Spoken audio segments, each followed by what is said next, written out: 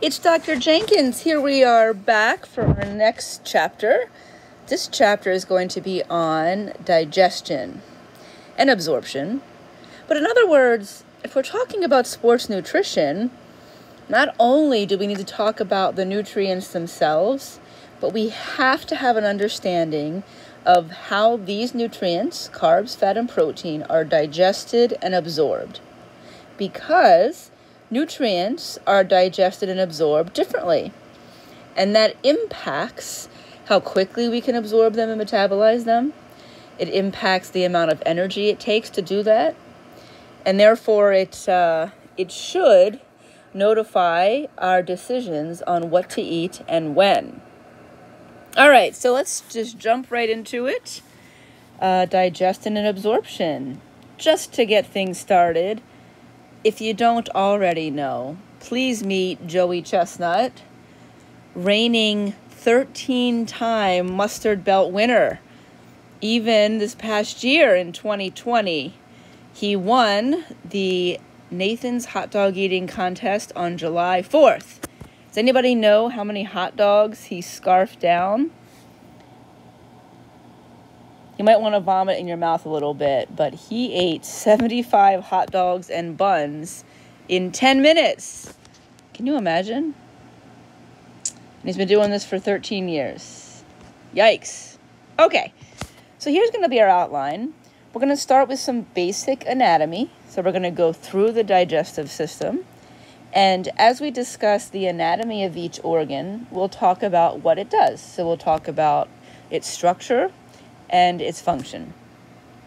Then we're going to talk about the accessory organs, which are the liver, gallbladder, and pancreas. And then we're going to get into some more specific information relating to sports nutrition. How different nutrients are digested and absorbed differently, and then how the absorption and our ability to use them is affected differently between the nutrients. I mean, this is good stuff. Okay, so we're going to be pretty straightforward.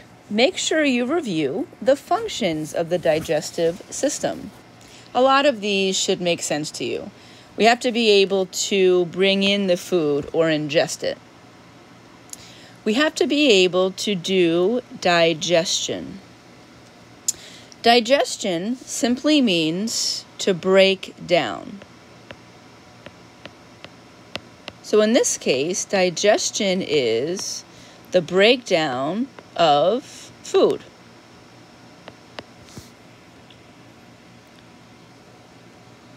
It turns out, though, that there are two different types of digestion.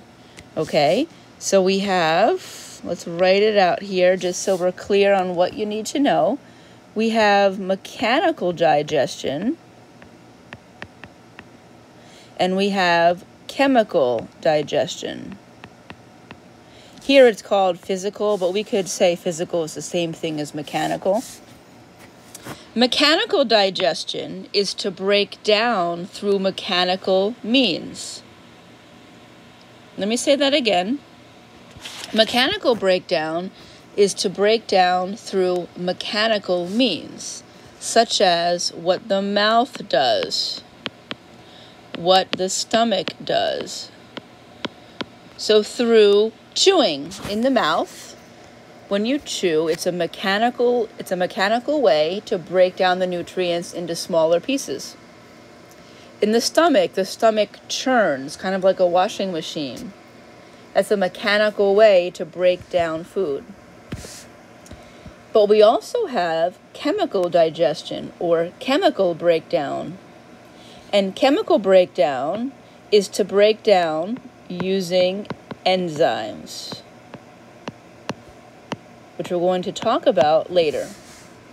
So not only can we break down food through mechanical forces like chewing or like the stomach churning, we must be able to break down food using chemicals or enzymes. So enzymes help us to chemically break down food. These are important definitions, so make sure that you know them. And then we have absorption. And these are happening in chronological order. You first have to ingest the food. Then you have to break it down into smallest pieces through mechanical and chemical digestion. And then, once you've broken down the food into its smallest structural part, then you can absorb it, which means absorb those nutrients into the bloodstream. So to absorb or move the nutrients into the bloodstream. And that can only happen if we've broken down the food or digested it into its smallest pieces.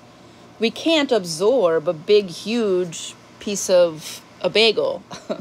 That's just too big to absorb into the bloodstream. But if we break each nutrient down into its smallest pieces through digestion, then those smallest pieces can, in fact, be absorbed through the digestive tract wall into the bloodstream. And why is the bloodstream so important? Because the bloodstream can transport those nutrients. It would all be for nothing. It would all be for naught if we didn't get those nutrients into the bloodstream. Because the bloodstream is what allows those nutrients to go to the muscles, or to the brain, or to the liver, or any cell in the body. Lastly, anything that was not digestible is eliminated, or pooped out, or released as waste into the porcelain goddess, the toilet. So anything that is not able to be digested and absorbed, because there's some things that just continue to move through our GI system without being absorbed, and that's fine. We need some of those things like fiber to help keep pushing things through. Anything that's undigestible gets pooped out as waste. So there you go, a simplified look at the functions of the digestive system. All right, let's move into the anatomy. Now, we have the digestive tract, or gastrointestinal tract, GI tract. This is what food moves through. So we can literally trace the path of food, starting with the oral cavity, into the mouth, then down into the pharynx or throat, then down the esophagus into the stomach. From the stomach, food will go into the small intestine. From the small intestine, whatever is left will move into the large intestine. And then things will travel up and around into the rectum, which is the holding tank for our poop. And then eventually, when we want to, we will release our poop, our waste, through the anus. What I just went through is the digestive tract, the path of food as it goes through the body. It is open-ended on either end, the mouth or oral cavity and the anus. But most importantly, it's what food moves through. Now, we also have what are considered to be some accessory organs. And they're considered to be accessory because they sit outside of the GI tract.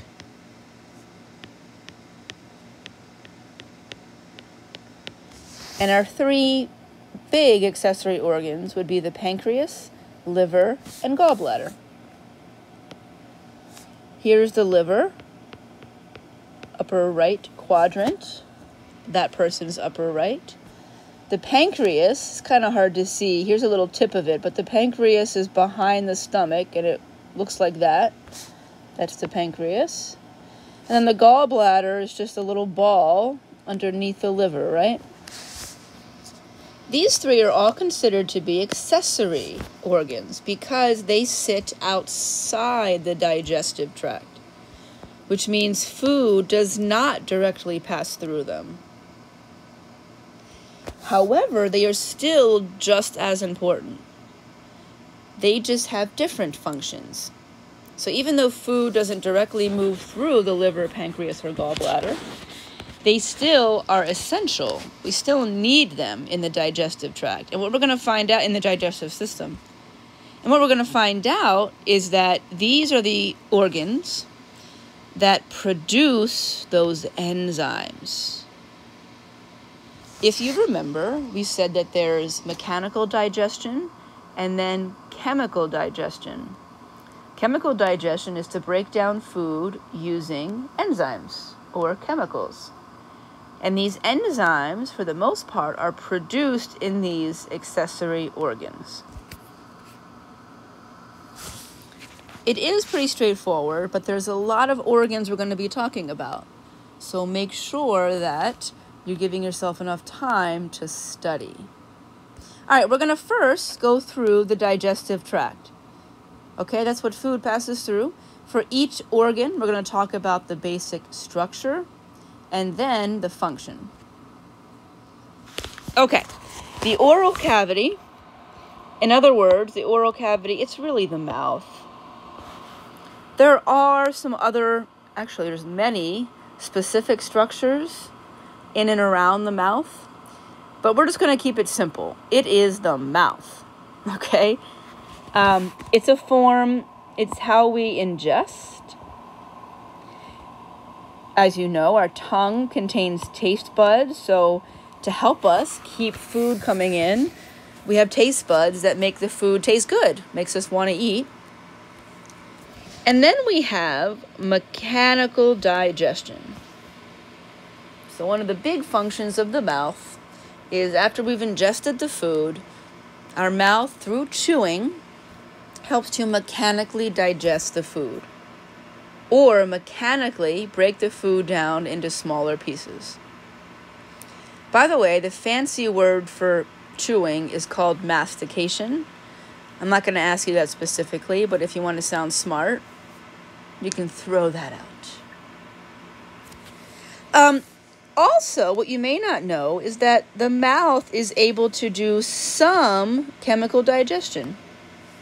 And the mouth can do chemical digestion of starch, but no other nutrient. The mouth is not able to chemically digest proteins. The mouth is not able to chemically digest fats, really.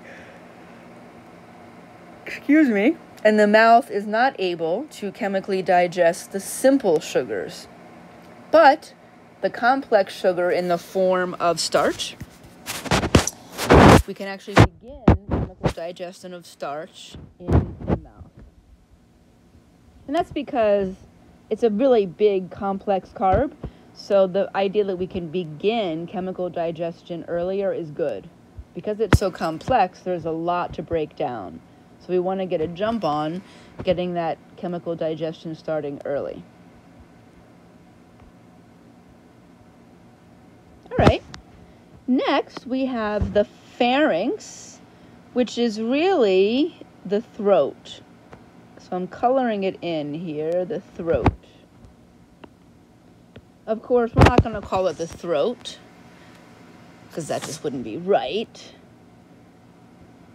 But it's the next passageway. So food comes in through the mouth, and then the function of the pharynx is simply to act as a passageway for food.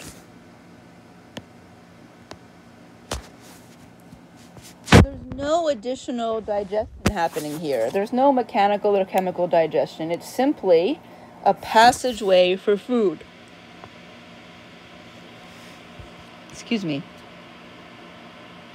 I do want to make a point. Something unique about the pharynx. Usually in our GI system, we have smooth muscle that make up the walls of those organs. And smooth muscle is involuntarily controlled. But here's a case where, even though it's a GI organ, the outer wall of the pharynx is composed of skeletal muscle. And that is because we want the muscle here to be voluntarily controlled. Because you want to be able to voluntarily control... Oh, I didn't mean to say... That's not what I meant to say. I meant to say... swallow. You want to be able to voluntarily swallow. You choose when you're going to swallow that food, of course. So because we want that action of swallowing to be voluntarily controlled, we have to have skeletal muscle in the wall of the pharynx. Further down the GI tract, we're going to start to see smooth muscle, which is involuntarily controlled. Okay, so remember, you should be studying, you should be reviewing exactly what it is I'm talking about. And I'm trying to circle and underline and write down the most important points for you.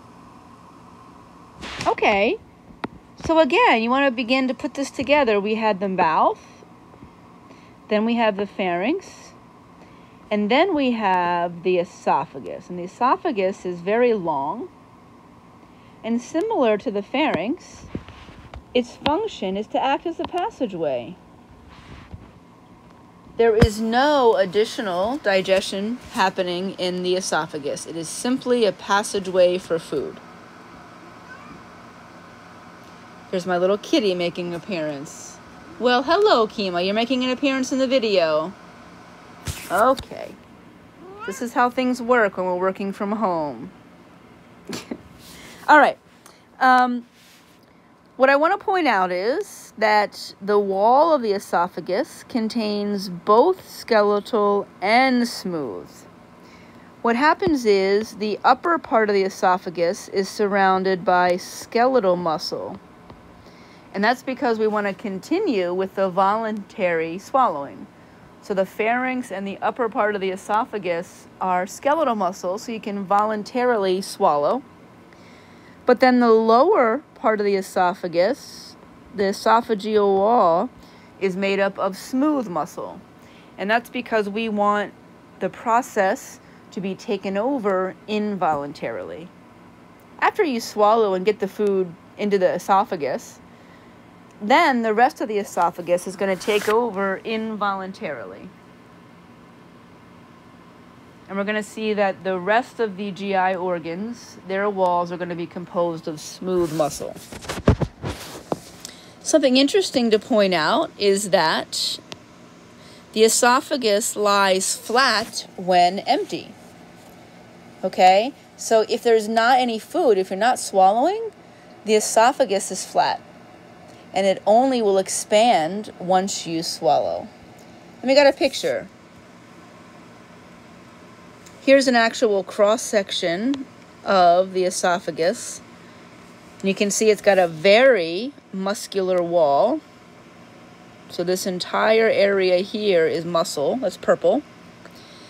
But you can see, let me change to yellow.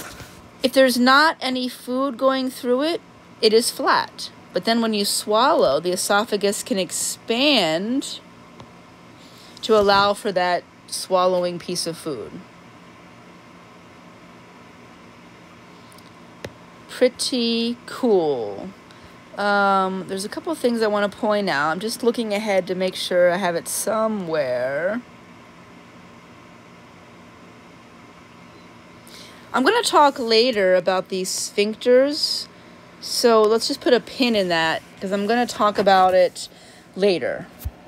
So you will need to know what a sphincter is, but I'm going to address it in a little bit. Okay. As I mentioned to you, when we swallow, the beginning part of it is voluntary. And all that is to say, when you bring food in, the initial process, here's that piece of food, right? The initial process of swallowing it is voluntary because the wall of the pharynx is made up of skeletal muscle. But as we get further down in the esophagus, it becomes involuntary. So lower in the esophagus, you really can't see that arrow, can you? There we go. Lower in the esophagus, the esophageal wall is made up of smooth muscle, which means the process is involuntary. Okay? Does it for you. Now what we're going to find out is the esophagus is going to lead the food into the stomach. The process of how we push that food through the esophagus, that rhythmic contraction of the esophageal wall, that is something called peristalsis. And these arrows are trying to show you that. So the walls of the esophagus contract at one location, and it squeezes the food down. And then the next location will contract to squeeze the food down even more. So it's a series of contractions higher, a little bit lower, and a little bit lower. And by kind of sequentially squeezing the esophagus, it pushes the food down. And that process is called peristalsis. It is involuntarily. It's involuntary because it's being performed by smooth muscle.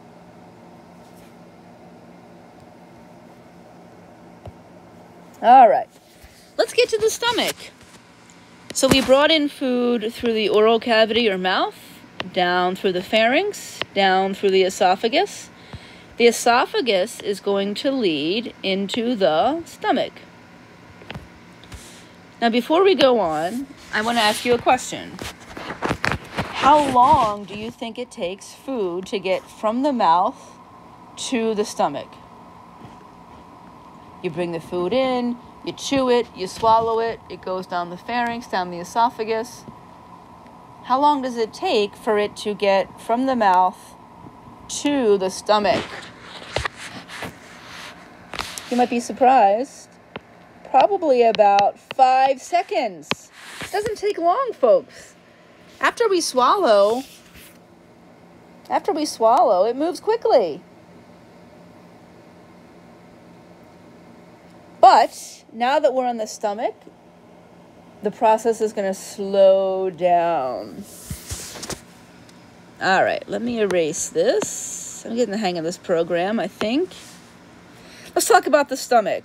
It is on the upper left quadrant. In other words, if you look at this actual human, this is their left and their right. So you can see the stomach is on the upper left quadrant, opposite side from the liver. It's kind of shaped in a J shape.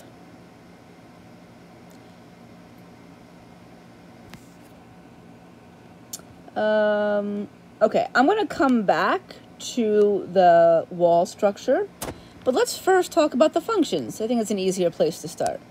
Here's a nice view of the stomach up top, and then at the bottom is a cadaver, so a human dead person stomach. What are the functions? Well, the stomach does mechanical digestion of food. The stomach walls contract and it churns the food like a washing machine. And it does mechanical digestion of all nutrients. Mechanical digestion of all nutrients. And then the stomach can also do chemical digestion of protein. The stomach is only going to have the enzyme that can help to chemically digest protein. We cannot chemically digest carbohydrates. We cannot chemically digest fats in the stomach. We can only chemically digest protein in the stomach.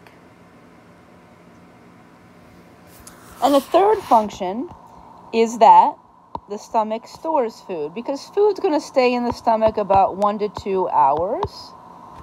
And the food needs to stay in the stomach that long to enable the mechanical digestion and the chemical digestion of protein to occur.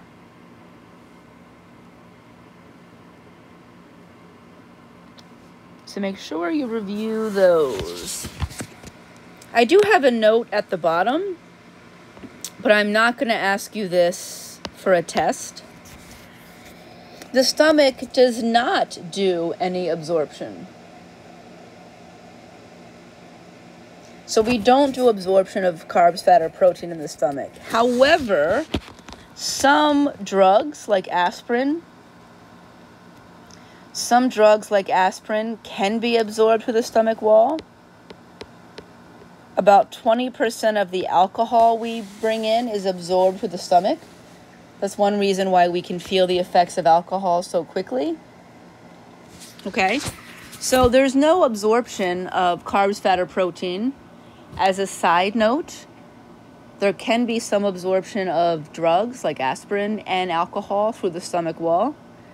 I'm not going to ask you that on the test. I'm just pointing it out. Okay. Couple more odds and ends to get through here, and I apologize for going back and forth. I want to talk about the rugae. Some say rugae, some say rugae, either way. Make sure you can define, oh, there's a typo, gastric rugae. These are folds in the stomach wall. If you look at this picture on the bottom, you can see, let me change color, that the inner lining of the stomach is kind of like up and down. So in other words, there's these folds. Another picture is here. If you look at the stomach, you can see these folds. You can even see it here, right? When the stomach is empty, we see these folds. However, when the stomach becomes full, the folds stretch out and the inner lining becomes smooth. So the function of these gastric rugae is to allow for stretch. Because indeed, the stomach wall can stretch quite a bit. If the stomach is empty, we see these folds. But when the stomach is full, these folds are going to smooth out because the stomach has expanded. All right.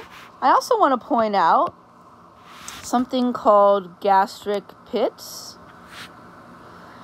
Don't get too caught up in, because there's a lot more to know about this, but we're just going to be very basic. If you look at this picture here, we can see that there's these depressions. These are called gastric pits. There's these little holes, depressions in the stomach wall. And they're called gastric pits. Gastric means stomach. Pit means it's a pit. But the function, there are cells that line these gastric pits, and their function is to produce hydrochloric acid. They actually produce other things, like they also produce the enzymes that help us to chemically break down protein. But for simplicity, we're just going to say that the gastric pits, one of their main functions is there's cells that line those gastric pits that produce hydrochloric acid.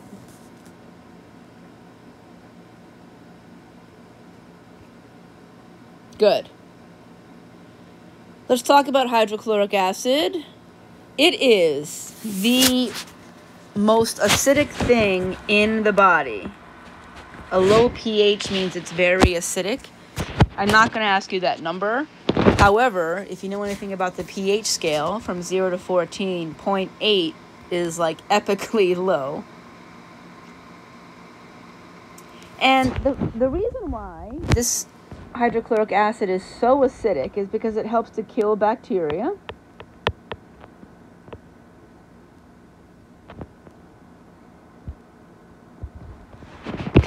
And it does other things, and it does help to break down proteins, but we're going to leave it at that.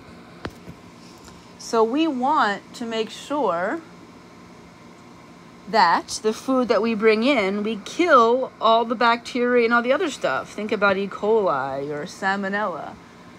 You want to make sure that we're keeping all that bad stuff out of our body. And our defense against those things is hydrochloric acid, extremely acidic. This is why sometimes when you vomit or if you have acid reflux, there's hydrochloric acid from the stomach coming back up into the esophagus, which is the wrong way. But the esophageal wall is not built to handle the acidity of hydrochloric acid. So that's why you feel the burning, because actually the hydrochloric acid is literally burning the inner lining of your esophagus. But the stomach wall is indeed structured to handle this acidity. And you can see here that the stomach does also perform peristalsis, rhythmic contraction of the muscles in its walls to help churn and move food through the stomach. All right, the last thing I want to mention about the stomach is something called a sphincter. And I think that a better picture is actually right here. There is a sphincter right here, pyloric sphincter.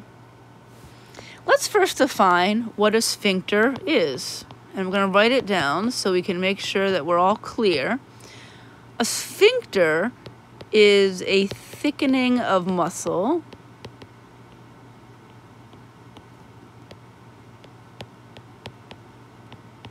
in GI tract wall. So what happens is we have muscle in the entire wall. So lining the entire stomach wall, for example, lining the entire stomach wall is muscle. So what I'm coloring in here is all a layer of muscle. But what happens is, at a sphincter, the muscle becomes thicker. And I think you can see that. As I come along here, right here, it gets much thicker. And it's thicker on both sides. So that area where the muscle is thicker is called a sphincter. Even though there's muscle throughout the stomach wall, the area where it's thicker is called a sphincter. And as it says here, what a sphincter does is it controls movement of food. Okay, so the idea behind this is it's a way to control the movement of food. When a sphincter is open, like this one is, food can move through. In this case, where this sphincter is located, when the sphincter is relaxed, when those muscles are relaxed, food is able to move from the stomach into the small intestine.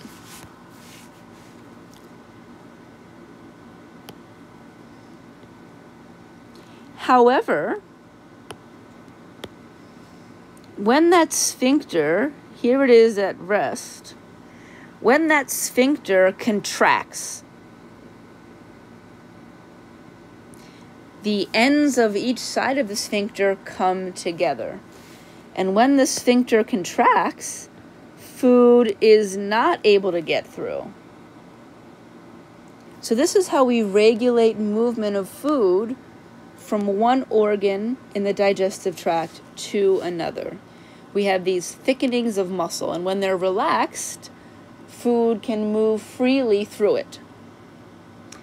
But when that sphincter contracts, food cannot move through it.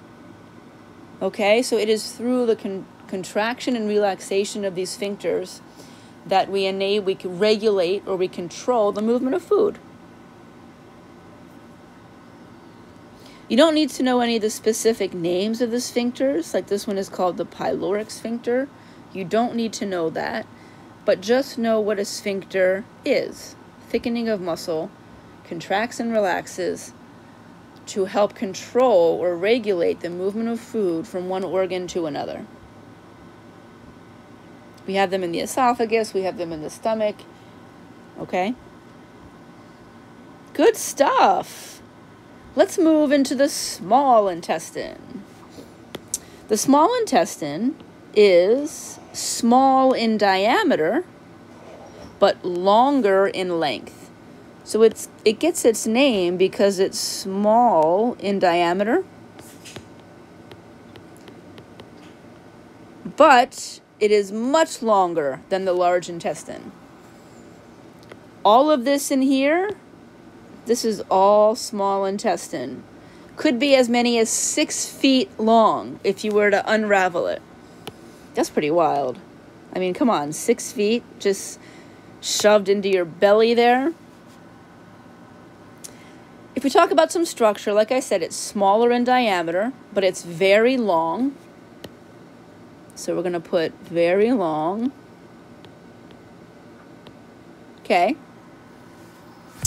It does contain, if you look up close at the wall of the small intestine, it contains these hairs. These hairs are called villi.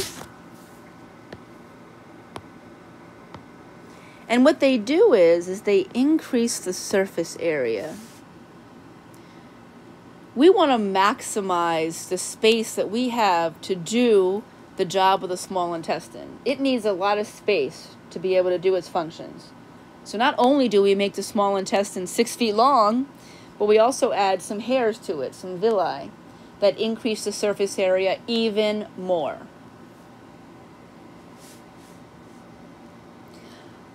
In the wall of the small intestine, there are something called lacteals. And these are going to be shown as green on the pictures. So I'll put a little green here. They're usually shown as green on the pictures. The importance of the lacteals, which is right here, right? This is what will absorb fat. And I'm moving ahead of myself a little bit, but that's okay because I know you can handle it. What we're going to find, let me make this a little bit easier. All right. What we're going to find is, oh, I don't want that. I want this. Perfect. What are our possible nutrients for absorption, our macronutrients? Fat. Hold on, I meant to do that in green. Let me... Actually, what if I make them all yellow? How about that? We have fat that's possible to be absorbed. We have carbs that we can absorb. And we have protein, right?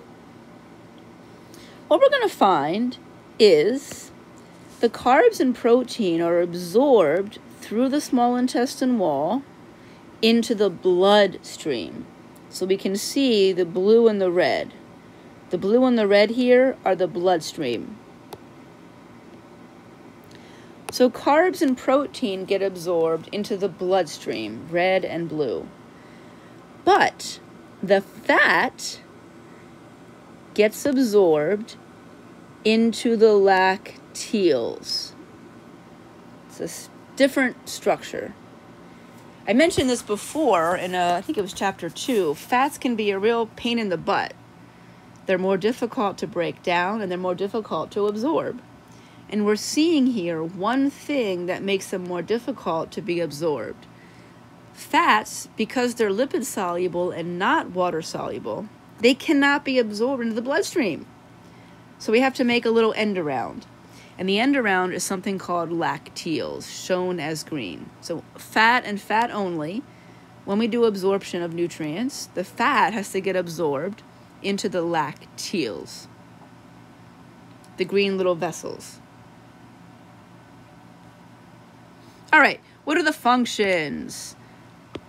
And these are in order. The first thing that the small intestine does is it does chemical digestion of all nutrients.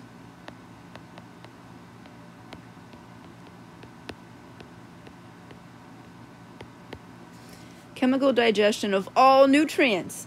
Up to this point, we've only begun to chemically digest a little bit here and there. We began we began chemical digestion of starch in the mouth. We began chemical digestion of protein in the stomach. But that's it. So once we get to the small intestine, now we have the enzymes that are going to enable us to chemically digest all the nutrients. I'm going to talk about the rest that's on there later, but for now, let's just get the basic functions of the small intestine. Chemical digestion of all nutrients. And then, after chemical digestion, after we've broken the nutrients down into their smallest structural pieces, only then can we perform absorption. And of course, absorption means to move these nutrients into the bloodstream or the lacteals, now that we know that fat goes into the lacteals. But this allows the nutrients to be transported, which is very important, transported throughout the entire body. This is the only place where we can absorb carbs, fat, and protein. If you recall, the stomach could do some absorption of alcohol or some absorption of drugs like aspirin, but the stomach cannot absorb carbs, fat, or protein. It is only the small intestine. Really important jobs. Okay, let's continue on. So, the small intestine leads into the large intestine, and I'm showing you on purpose because this is that lower right quadrant is where the small intestine meets the large intestine. And then whatever is left moves through the large intestine in this direction, up and around. The large intestine is larger in diameter than the small intestine, but it is shorter than the small intestine. And SI is just shorthand for small intestine. Okay, there's different regions. You don't have to know these.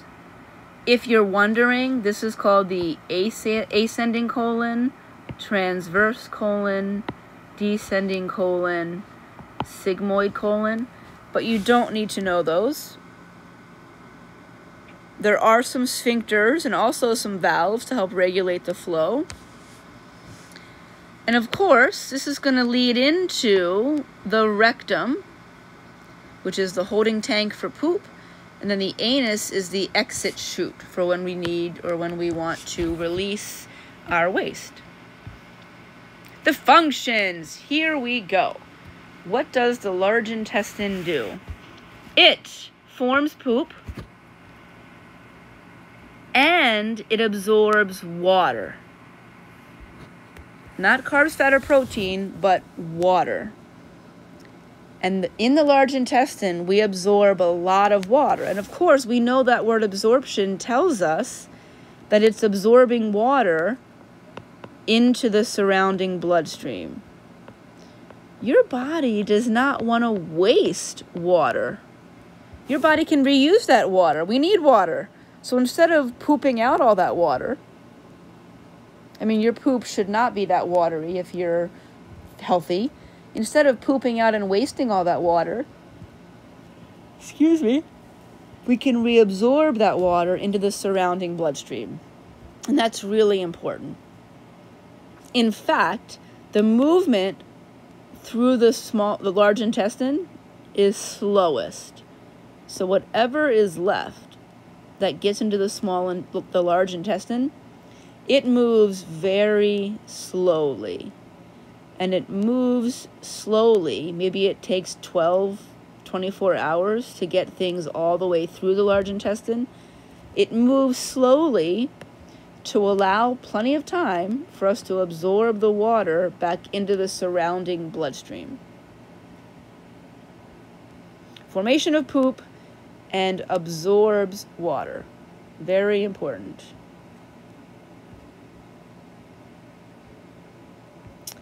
Okay.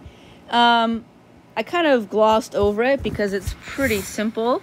Make sure you review rectum and anus. The rectum is just a holding tank for poop, storage for poop, and the anus is literally just a hole, but it's our exit chute.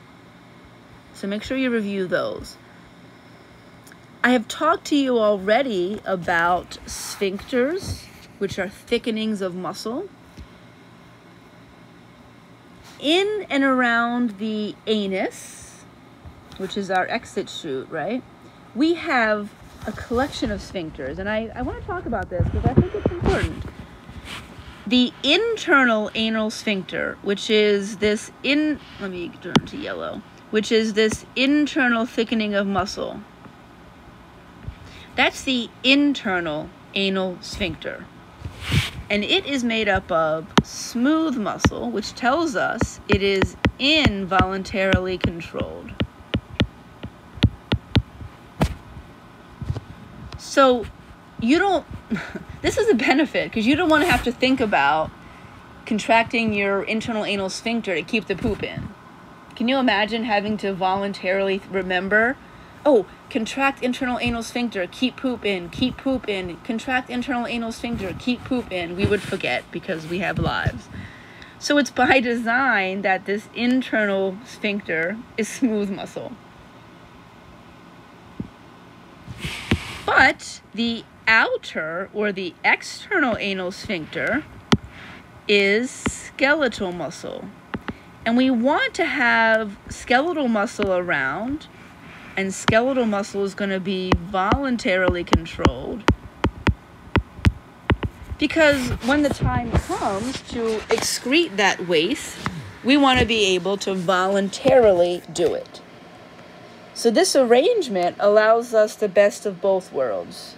An involuntarily controlled internal sphincter to keep the poop in, but then a voluntarily controlled external sphincter. So when we know it's safe, when we're at the toilet, we can release that poop voluntarily. All right. I'm going to stop, and this will be our first half of the video. When we come back for part 2, we're going to finish the accessory organs and then talk about some nutrient-specific and sports nutrition-related stuff. See you then.